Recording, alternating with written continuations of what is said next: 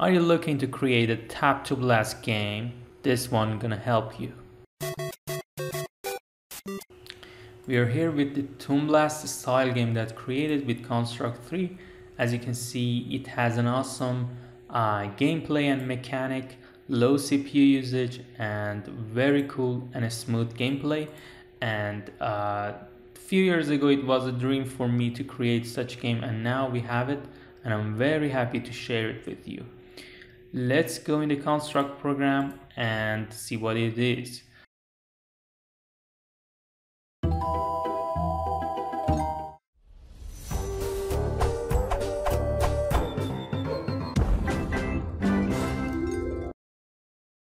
Okay, in these layers, we have several objects. Block object that includes several colors and frames, and you can add or remove the frames and the game works fine. And we have spot object, we have this BG that is just for showing, and let's go in the game sheet. Okay, in the first group, we need to create a board of 8x8 spots.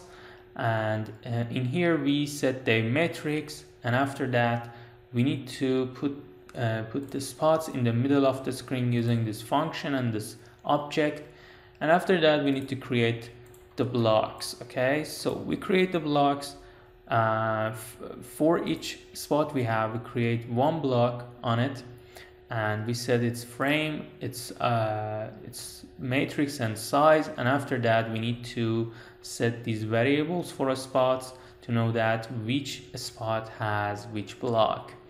And after creation of the blocks, we need to check all the spots. Okay, in here you can see that we reset every important variable about spots connection, and then we check the spots and call this function to know that the connection between spots. For example, this is the main spot we have, and the spot in the right side, we need to know that if it has same block frame, and if it has that, we need to call this function to connect them using these variables. In here we know that the spots are connected and have same group, and here we add to the counter and know how many blocks are in a group. Okay, and we call this check spot connections again to continue the cycle and know the connections between spots to till end. And yeah, that's it in here.